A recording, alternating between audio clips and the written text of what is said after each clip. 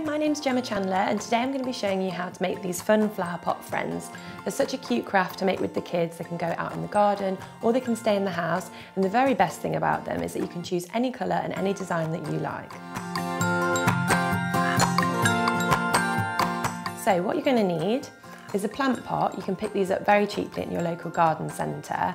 Any colour paints that you like, but today we're going to be using black and white, a pencil, a thick paintbrush and a very skinny one to paint your flower pot's features.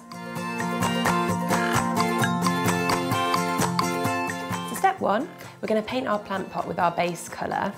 So taking our larger paintbrush, start applying the paint. As I said, you can use any colour that you like, but we're going to start with white.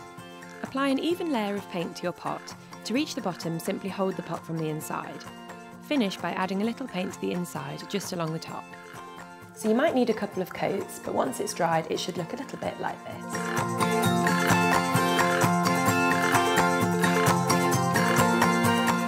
So step two, we're going to do our stencil on the front of our plant pot using a pencil. Today I'm going to show you how to make this little moustached fellow here, but it really is up to you what design you want to do. You can use any range of colours, different materials such as crayons, felt tips, and you can even add a little bit of glitter. After your paint is fully dry, use your pencil to lightly sketch your design. You can make this as simple or complicated as you like, but we found these little characters really fun and easy to do.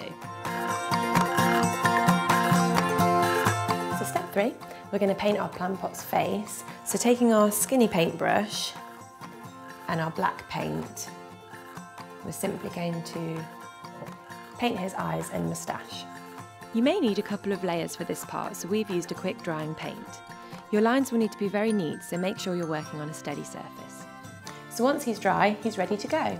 You don't have to use him as a plant pot like we have. You could pop a tea light inside, you could use it as a bits and bobs pot for your loose change, or you could even use it as a table centrepiece. For more amazing craft ideas and family activities, visit goodtoknow.co.uk/make it easy.